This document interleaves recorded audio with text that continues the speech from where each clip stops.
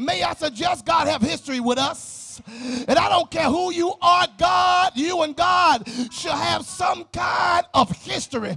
And when I remember what God did for me, that's part of my history. And that's simply saying, God, if you did it before, whoop, there it is.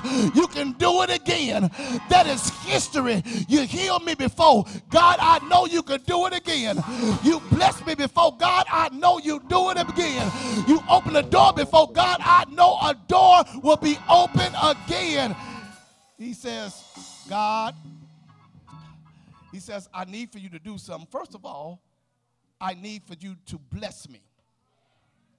Now, if we just look at this particular text, it seemed like that it was just a personal and a selfish prayer. And may I suggest, even though the text is not selfish, may I suggest every now and then you do have to pray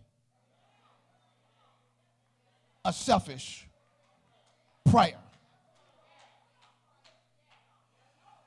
Every now and then, my goodness, my prayer, God, if you don't bless nobody, just bless me. Oh, my Lord Jesus.